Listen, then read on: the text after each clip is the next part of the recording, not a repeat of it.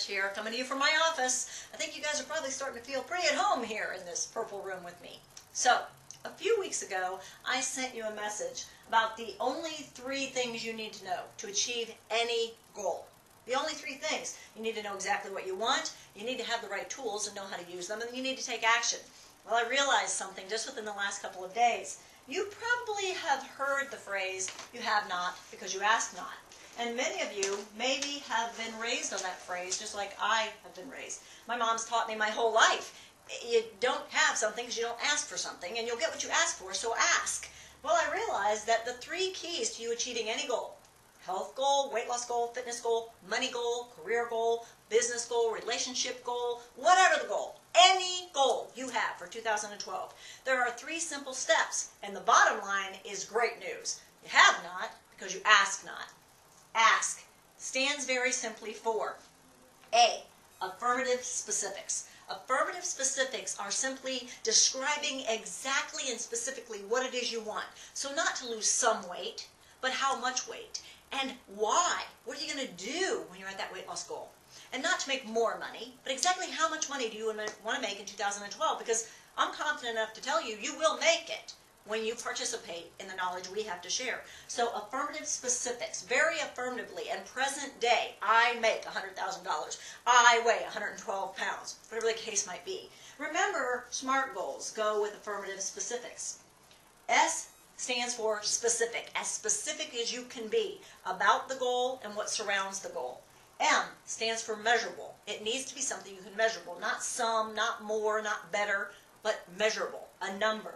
A stands for attainable. Has it been done? Is it attainable? Has someone done this goal that you want to achieve? R is realistic for you, real for you.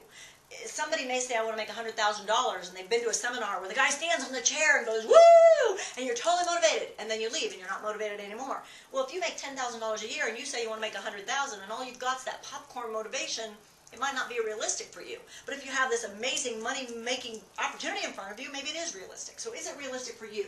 And T is time sensitive. It's got to have a date on it. So those are the things that make up affirmative specifics. Ask yourself the question about any goal you've set.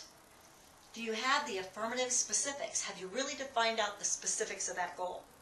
Step number 2 is very simply skills and tools. That's the S in ask. Do you know how to get this done? Do you know what tools to use? I'll tell you, that's always been the case with me. This is where I've fallen short when I haven't achieved a goal. It's not that I don't have the affirmative specific or I don't have the confidence. I do. But I'll step back and go, why am I not achieving the goal? Very simply because I don't know how. I've not looked at how to get the job done. What do I need to learn? What tools do I need to use? And if you don't know what you don't know, go to somebody who is achieving the goal that you want to achieve. And simply look at what they know how to do and start learning how to do that. Lastly, the K stands for kindred action. Kindred means related. Related action to this goal right here. Related action to these skills and tools. We all leave an event or training or an online schooling or whatever the case might be. This video, we leave this video and we go take some action. Some kind of action. Might be to sit on the couch and change channels. Might be to pay bills for the day. Might be to go hang out with somebody who you love. Is it a kindred action? When you set the goal specifically, you know what skills and tools you need, and you take a related action toward this, you will achieve the goal, no matter what the goal is. So now, very simply, I have one question for you. Looking at A, ask K. Think about any goal you've had, and ask yourself, where did I maybe fall short? Did I set a very affirmative specific? If I did I know what skills and tools I needed to get? Did I get them?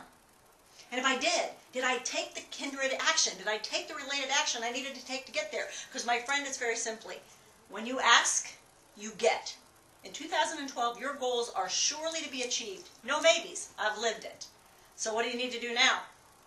Take a kindred action. You're going to achieve the goals you want to achieve in 2012 when you click on that link right there and come share time with us at Power to Prosper, the world's greatest goals workshop. We'll teach you more of this, and we'll teach you lots and lots and lots of skills and tools to get you where you want to go.